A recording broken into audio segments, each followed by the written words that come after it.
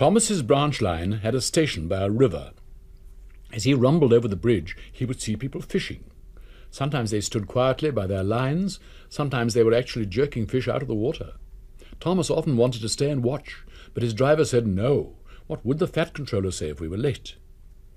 Thomas thought it would be lovely to stop by the river. I should like to go fishing, he said to himself longingly.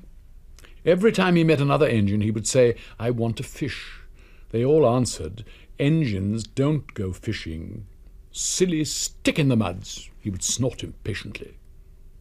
Thomas generally had to take in water at the station by the river. One day he stopped as usual, and his fireman put the pipe from the water tower in his tank. Then he turned the tap, but it was out of order, and no water came. Bother, said Thomas, I'm thirsty. Never mind, said his driver, we'll get some water from the river. They found a bucket and some rope and went to the bridge. Then the driver let the bucket down to the water. The bucket was old and had 5 holes, so they had to fill it, pull it up, and empty it into Thomas's tank as quickly as they could.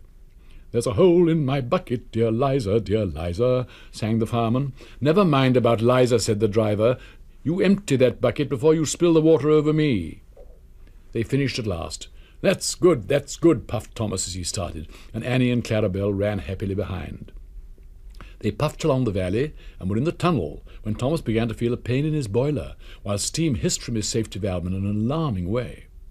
There's too much steam, said his driver, and his fireman opened the tap in the feed pipe to let more water into the boiler, but none came.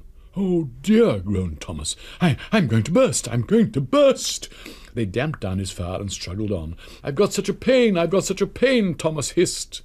Just outside the last station they stopped, uncoupled Annie and Clarabelle, and ran Thomas, who was still hissing fit to burst, on a siding right out of the way.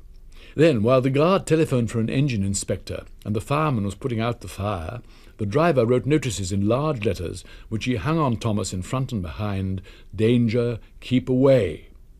Soon the inspector and the fat controller arrived. Cheer up, Thomas, they said, we'll soon put you right. The driver told them what had happened. So the feed pipe is blocked, said the inspector. I'll just look in the tanks. He climbed up and peered in. Then he came down. Excuse me, sir, he said to the fat controller. Please look in the tank and tell me what you see. Certainly, Inspector. He clambered up, looked in, and nearly fell off in surprise. Inspector, he whispered, can you see fish?